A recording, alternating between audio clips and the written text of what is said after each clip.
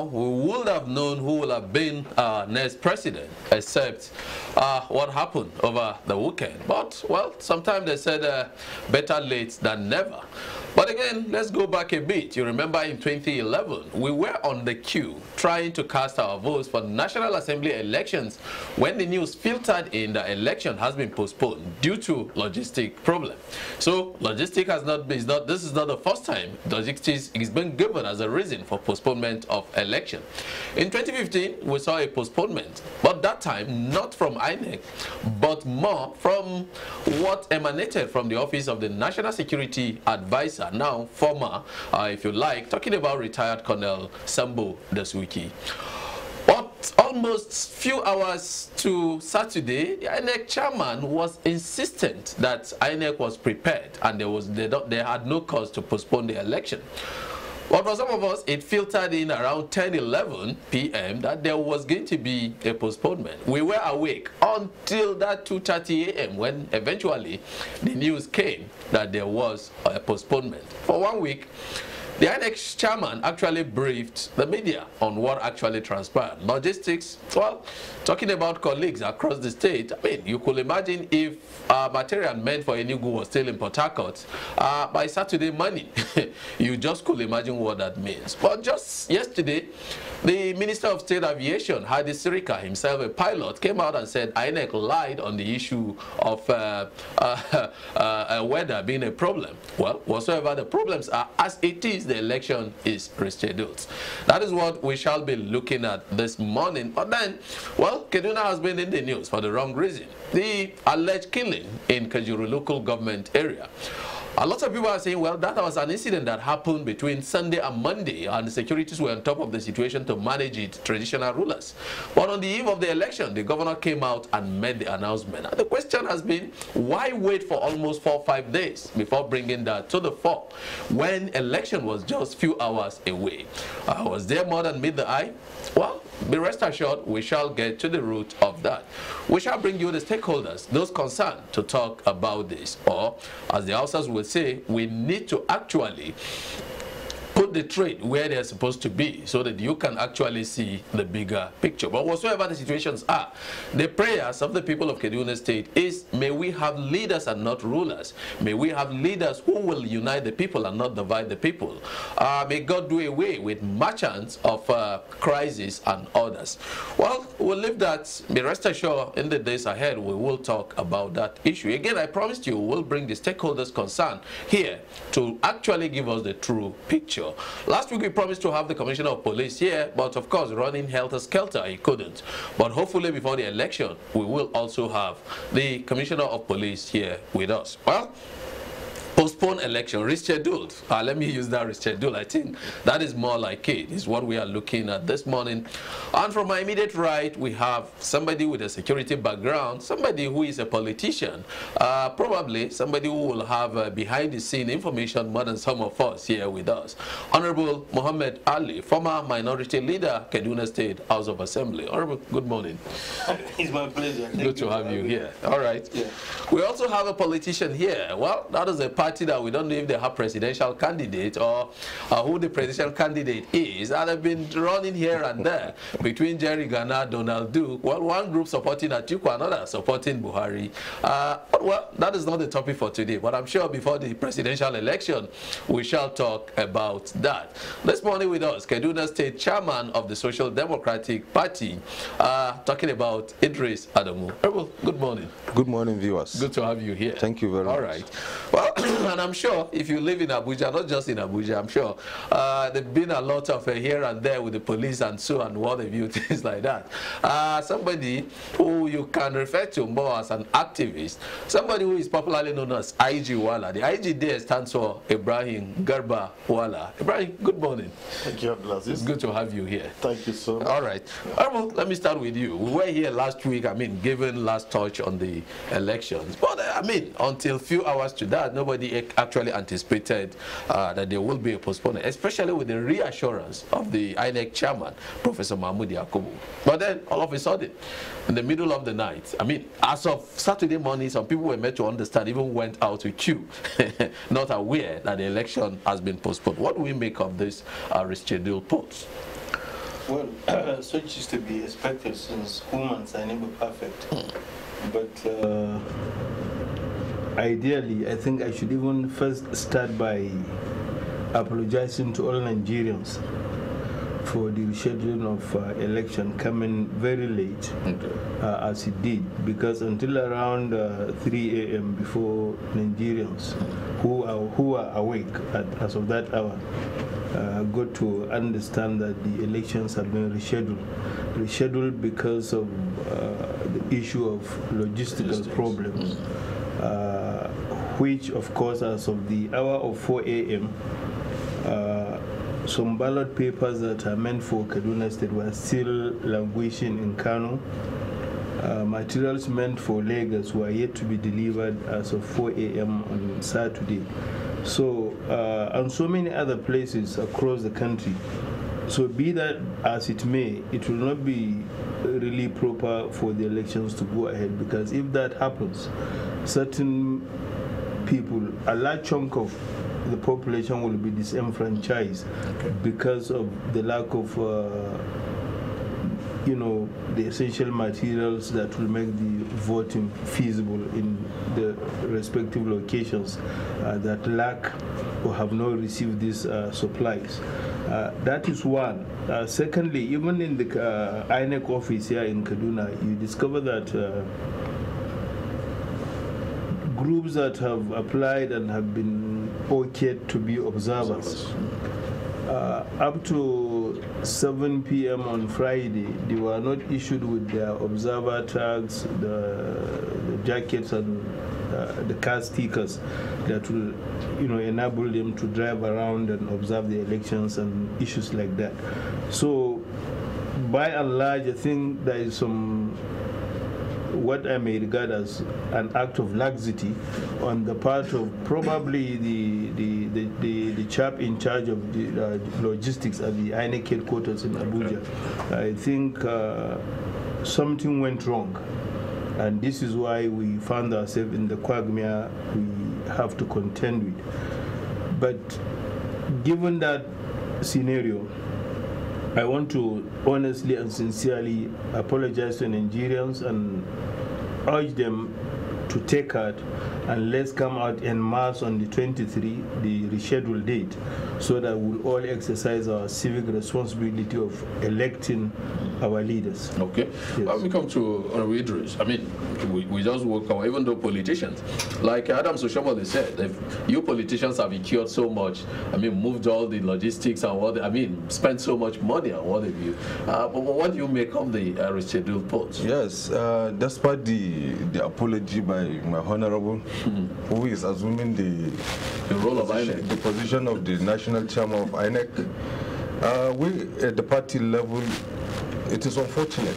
We are not happy, and it is completely lamentable. Because, issues of election, it involves a lot of arrangements. And these arrangements, it goes along with costs, which the parties that are in opposition, which have never been in government, we worked hard, go around to our members, solicit, coming around to see that we are able to be in the election. Now, INEC wake up just few hours to the election, to the opening of the polls, to say that they have rescheduled the election. So this is very unfortunate, and Nigerians, we are used to such kind of shocks. If it were in other climes, the situation would have been different. But we accept it the way they say it. But we must tell Nigerians that the election might not be the way Nigerians expected it, because already we have exhausted all our energies, and now they are telling us to come and do the same thing we did. Isn't this an opportunity to re-energize? How can we re-energize? We have no government. One hope. All right, I'll come back to you. Thank you. Let me go to Wala. Can we actually link this rescheduled, to issue of logistics? Yes, I think by sitting down here trying to convince ourselves that, yeah, it's something that is normal, it's do happen, and it has happened, and we should move on. I don't agree with that. Okay, why don't you agree with this? What happened actually exposed what our institutions represents. Our institutions are weak. There are a lot of incapacity within some of the units in the institutions. It goes a long way to tell us that sometimes administrative challenges that exist that we ignore, we don't pay attention to, can manifest itself in this form. And lots and lots of people think it is normal. It's not normal. Okay. We must go back to investigate. Something big has gone wrong. An institution that's supposed to actually give us the opportunity to exercise our civic duty, to choose the next, I mean to take ourselves from where we're coming from to the next phase of our lives, that institution has failed us. Something wrong happened, and some people are responsible for whatever it is. But we are not talking about going into these institutions or this particular institution to look at what truly happened, so that whoever is at fault should be made to face the law. First and foremost, the culprit is the person in charge. We don't want to know if actually he did his best and failed. What actually transpired, he has failed. And the institutions has failed. But this is not the first time we are seeing a postponed election. It's not an excuse as a nation that want to move forward. Now look at the previous events of elections being postponed, or the situation actually. In 2011, yes, it happened. It was so glaring, so clear that the government of the moment, as of then, was so desperate. And whatever reasons they gave us, Nigerians accepted, and they said it will not repeat itself. This same administration, they came again, and 2015, it happens again. But 2015 was from the government. 2011 was from INEC. Well, I don't want to separate, I don't know how to separate INEC and the government. Yes, because there is no way you could tell Nigerians that yes, postponement of election or decision to postpone that election actually happened because INEC was purely independent. No. Well, that will come back to you. We're taking it from that. Because this independence of the INEC to decide what to do and what to view, things like that. Because there are people, there are people who are actually talking, okay, there was no way INEC would have taken that decision without the knowledge of the federal government, the executive to be precise, for instance. But one, the issue of the independence of INEC, doesn't INEC have the independence to act the way it wants in the interest of the public, of the nation? Secondly, if INEC have the blessing of the presidency, will the president still be in Daura about that hour and come out and say he was shocked?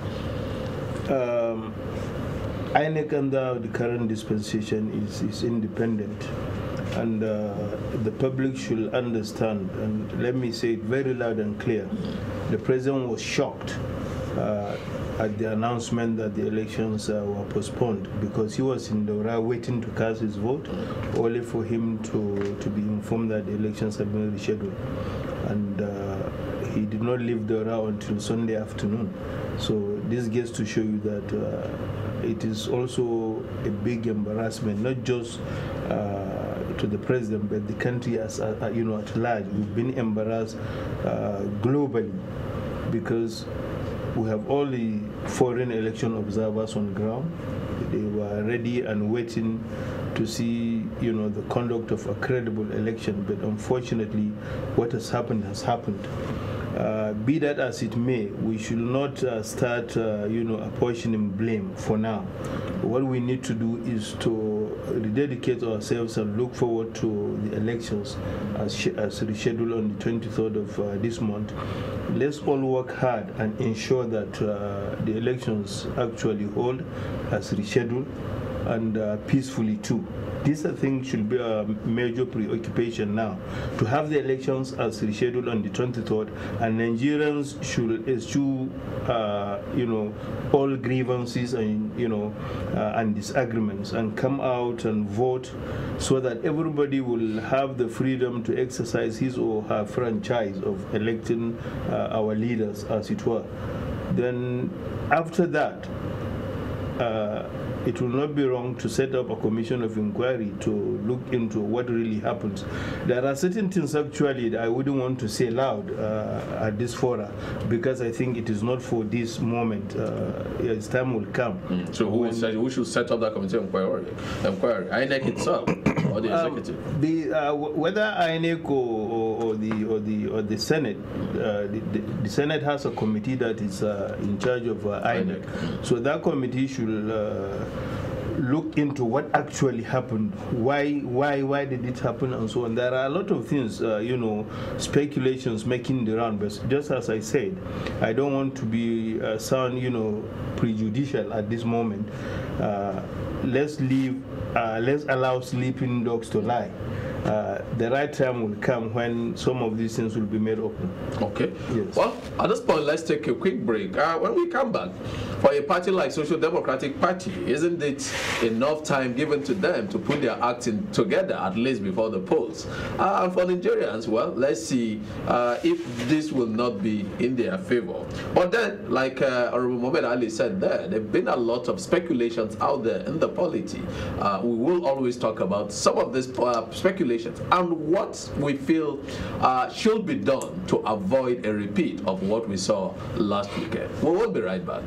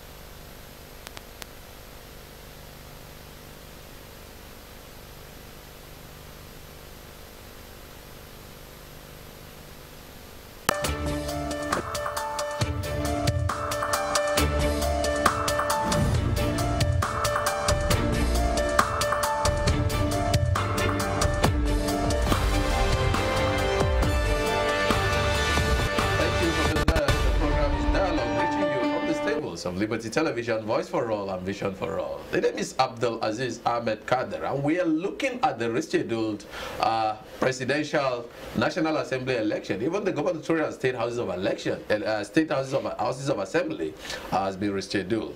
And this morning we have with us as our resource people former minority leader of Kaduna State House of Assembly, somebody with security background, talking about Honorable Muhammed Ali. Of course, next to him is the chairman, Social Democratic Party, Kaduna State Chapter, Idris Adamu. And of course, an activist by all means, talking about the man popular known as IG Wala. The IG there stands for Ibrahim Garba. Okay, chairman, let me come to you. I mean, yeah. Considering the problem we see, I mean, if we can call it problem within your party, for instance, isn't this an opportunity for your party to actually put its acts together before the election, reschedule the election? Yeah. Every disappointment sometimes you achieve from it. Like in our party, we have taken this in good faith, and we are going to sit down and go to areas where we could not reach, and still expand our tentacles, seek for the votes, talk to people, and see that we achieve success. But be as it may, you know, we are human beings. You see, like Ajiwala said, our institutions are supposed to also be democratic. Whatever decision they are going to take, there are critical stakeholders which such a decision would directly affect. Having seen the indicators, or if they don't even have the mechanism to see this coming, they should have understand that this election might not hold at the time they've been shouting over a year. Critical stakeholders, because INEC said even few hours to the time it postponed that election, it was still getting court ruling, because some of you politicians keep going to court. That will not stop INEC. The court ruling did not say INEC don't conduct election. It did not say so. It's either you want to replace a candidate that maybe feel aggrieved at the primaries of the various parties, but the court order did not stop INEC from conducting election. So that should not be even a reason for them to come out and tell the world that. Don't see it amounting to a waste of resources. From who? The election, then at the end of the day, got a court ruling that nullified such election. I have to go back to. It is not nullifying the election. These are pre-election matters. They are not proper election issues. Okay. As I'm telling you, is that this commission is supposed to be a democratic commission where it's supposed to call all the relevant stakeholders. Even if it is 4 a.m., they should be able to summon people and tell them, this is what we have seen. We're meant to understand, by that time some of you politicians were still on the field doing what you do. Of course, we can send representation. It's not necessarily the national chairman must be there. He can send anybody close around to go and sit at the meeting. Okay. Well, let me come to you. There's been a lot of speculation. Of course, like Honorable Muhammed Ali says, some of them are out there and what have you. One is the issue of disagreement between the INEC chairman and Amin Azakari. The names of Amin Azakari kept reoccurring and what have you when incidents like this happen, even though some of them might not be true. But we know INEC has its independence, procurement, everything and what have you, things like that. Should such disagreement be an issue that will lead to such a decision like postponement? Well, I think talking about internal disagreement in organizations like INEC, we like it or not, at the heat of preparation, meaning at the peak of preparation towards the elections, if for any reason there should be some form of misunderstanding or disagreement, I know sometimes back the media actually reported some of this fracas between the top management staff. Now, this actually tells you that, look, there's instability in a particular unit or within some units that are critical to the success of preparation of these elections. So if, for example, with what you've just mentioned, the name of Amin Zakari keep coming back, what actually prompted, in the first place, what actually prompted the news or the story? It shows, yes, there was some sort of probably kind of an internal, let's let's say, shake-up, where the management or the chairman feels he wants to work with certain people in certain positions and all that, and others are saying no to that. I can assure you that for as long as there's something, there's some sort of a disagreement in that within the organization, it will definitely affect some of these units. Okay. And to be precise, funny enough, it is the department where Amina was. Logistics. Before she was moved to... Exactly. So what happened? Are we saying, yes, there's some sort of sabotage within, probably, as a result of the, I don't want to go there, but I want to still hammer so much that the independence of INEC, yes, we know it's independent when it comes to probably all their dealings internally with regards to procurement, with regards to who takes what contract, who does this. But again, if we are talking about decision, like the politicians are pointing out, that no, you can't take that kind of a decision. We understand there's a section of the Electoral Act that actually says you cannot postpone election without actually live in a vacuum of dates. There has to be a date when next to carry on with the elections, understandably. But at what point? How did INEC? If it is logistics, are you saying that yes, you still have within this 1 week of adjournment, you're so certain that yes, you're going to get it right? Is that what we're saying? Without anybody losing his position or his seat? And we feel, okay, we want to carry on? Well, we're losing a position help by this time. Now, removing anybody, will that help the situation? Now, if that, no, it will, sure. How will it help? Will it worsen the situation? Thank you, no. If the chairman is meant to step down, in the first place, we should understand that there is no single chief executive of any position that has monopoly to what goes in within his organization. Because anything can happen. What if somebody dies? I don't wish anybody dead. But what if today we wake up and I say, yeah, Wala is not here to speak here? So does that mean that this seat, somebody cannot occupy this seat? We should be broad-minded in whatever we do. So it is better in the interest of the country, it is in the interest of our democracy to always know that once there's an undermining or somebody is actually trying to bring us back, let us find a way to move the country forward by not allowing somebody to hijack or one person.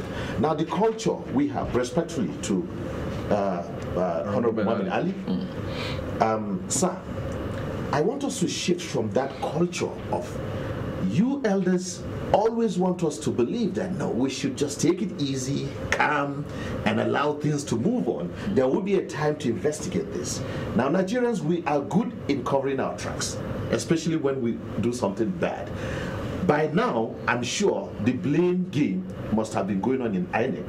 Who is to blame who is to push? The bigger ones will always blame the smaller ones, those that are in a lower position, that they cannot talk. You dare not challenge your boss or your head, your supervisor, by telling him that, look, you caused this problem, but you are pushing it on me. It will be a situation whereby somebody may end up losing his job. We all understand this. So this culture of saying, whatever happens, please, let us hit the nail on the head immediately. Let us deal with that problem and let's move forward so that we don't give room for those who will come and say, no, it is not me. No, I have to. Somebody will run to talk to his uncle who is somewhere in a higher position to come and actually give him that cover and protection. We understand how the system all right, let me come to you. I mean, cool disagreement on logistics, because Amina Zakari, give it to her. This is somebody who has been in INEC at a point. When Jega left, she became the acting chairman. And Amina has delivered in all assignment given to her.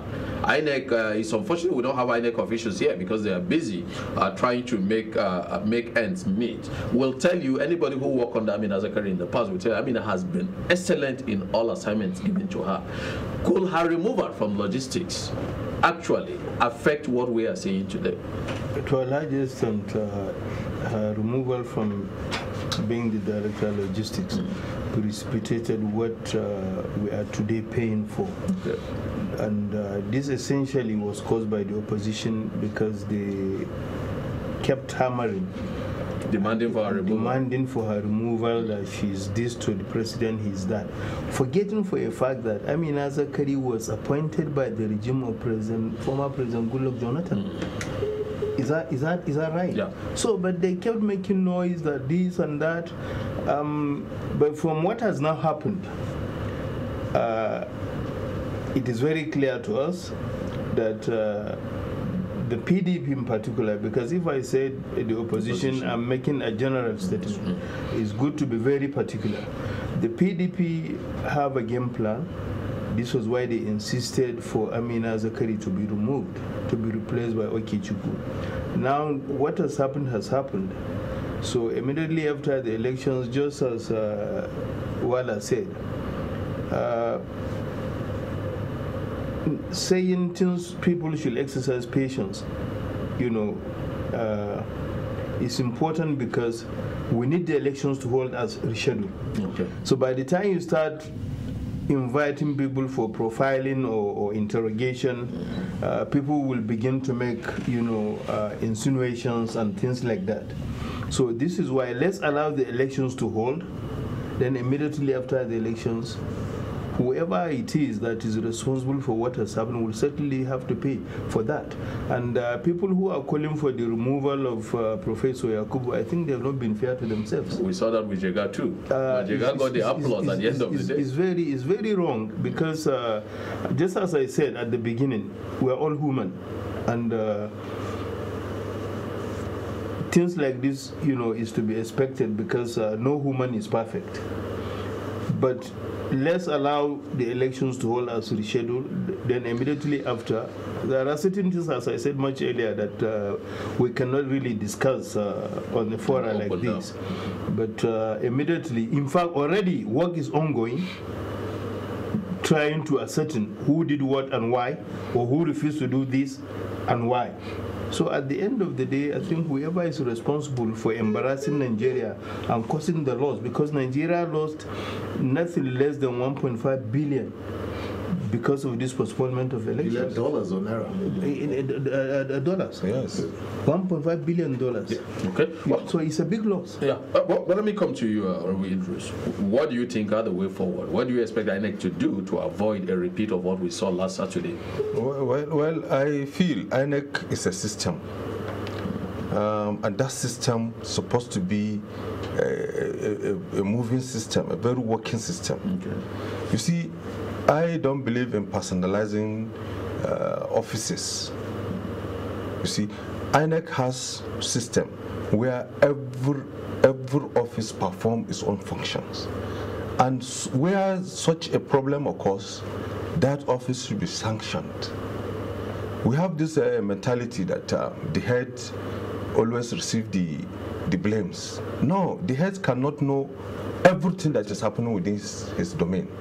But the relevant office that is concerned, that causes this national embarrassment, those involved should be punished accordingly.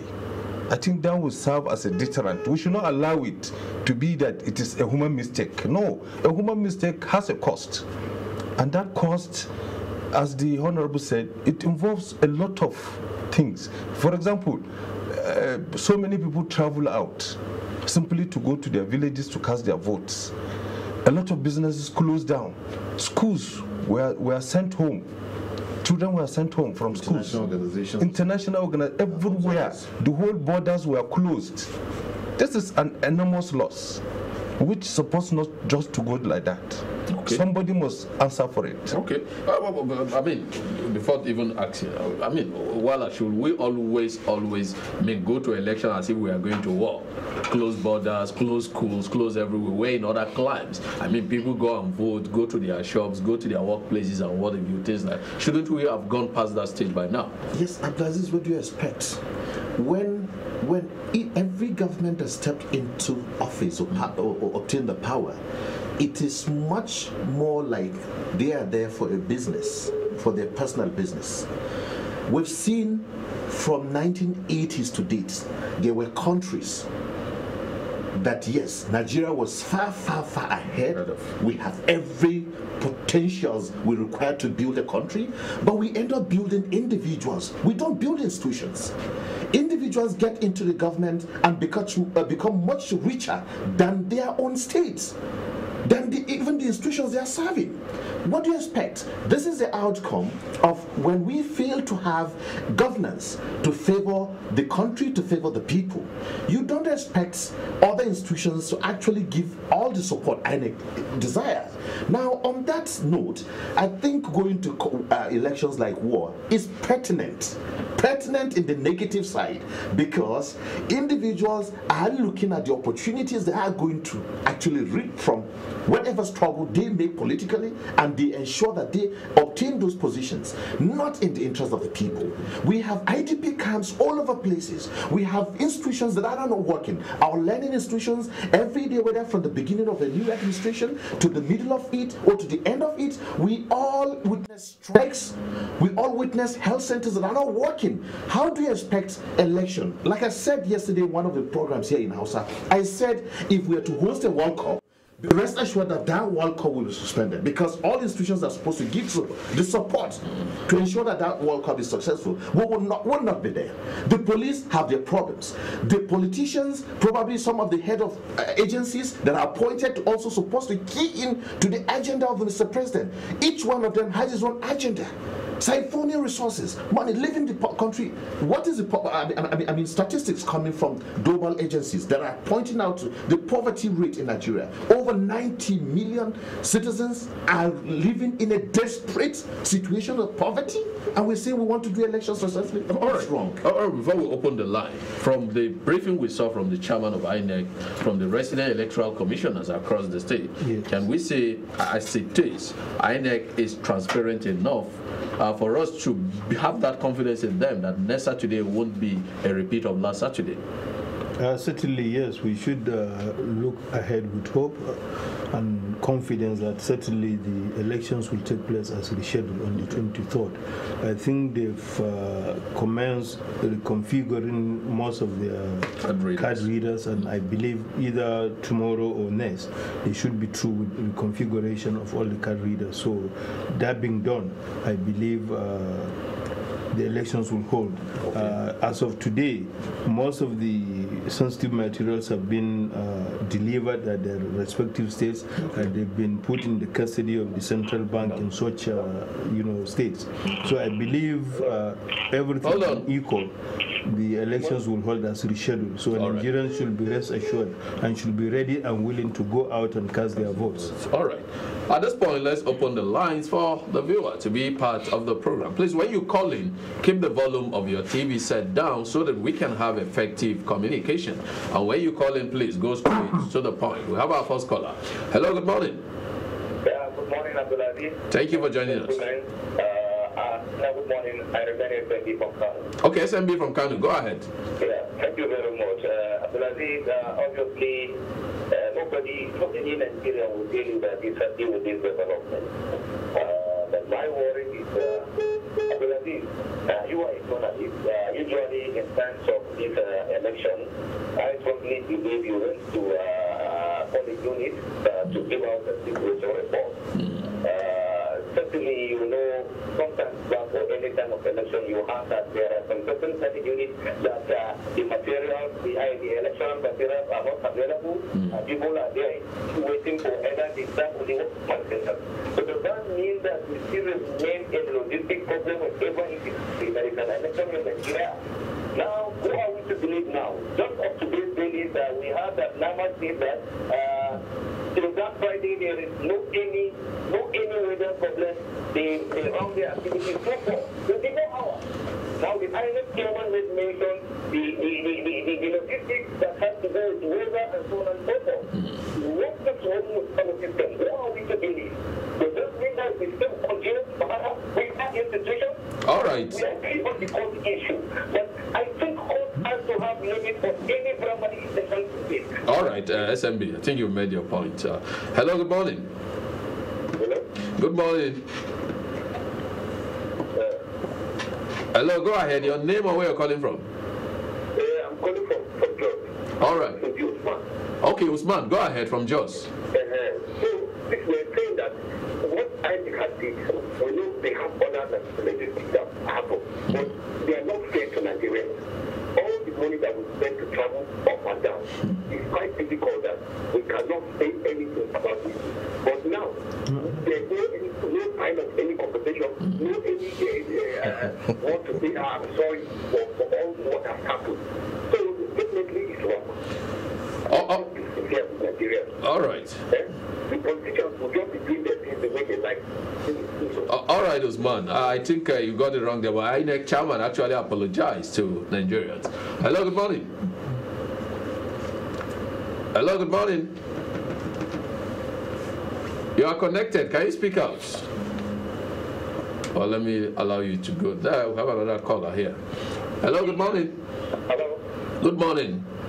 Good morning. Thank you for joining us. Your name and where you're calling from? Well, Abdul-Azeez, I'm calling from Jos. Okay, Abdullah from Jos. Go ahead. Yes. Abdullah, go ahead. Uh-oh, we lost Abdullah there. Hello, good morning. Hello, are you there? Well, I need to let you go there. Usman, I think contrary to what you said, the INEC chairman actually apologized to Nigeria, not just to Nigerians, but to the international community. Even when the APC chairman insisted that he again apologized. Okay, let's go to our last caller. Hello, good morning. Hello, good morning. Thank you for joining us. Hello, good morning. We are with you. Your name? Hello? Hello, we can hear you loud and clear. Yeah, Yakubu calling from Bauchi State. Okay, Yakubu from Bauchi. Go ahead, Yakubu. Yes, I somewhat agree with what Mr. Wala said. Okay. Yes. Because Nigeria, seriously, the leaders are developing themselves instead of developing Nigeria. Okay. So you cannot expect good things to come. Anything that happens like this, you say, they can do even more than this because of what we have been saying. All right, Yakubu. Yeah. All right. Thank you, Yakubu. There. You're welcome. All right. I think that is all the calls we can take this morning. The lines are buzzing, but we can't go further than this. But, well, in the days ahead, we will still be on this issue. Let's see how best INEC will go about this. Well, to our resource people this morning, Honorable Muhammed Ali, former minority leader, Kadir State House of Assembly, security expert. Honorable, thank you for your time this morning. We're already out of time, Honorable. We'll build on this. We're already out of time. Honorable Adamu Idris, the Social Democratic Party chairman, Kaduna State chapter. Honorable, thank you for your time too. Thank you very much. All right. And Ibrahim Garba Wala. Garba, thank you for your time. Thank you, Abdul-Azeez. All right. Thank you. Yeah. Well, there viewer, whatsoever you do, get your PVC ready. Get prepared to go out on Saturday. Better late than never. You must go out and elect leaders and not rulers. Let's elect people that will lead us at least to the promised land. I am Abdul-Azeez Ahmed Kadir. Thank you for investing your time with us. Good morning. Okay.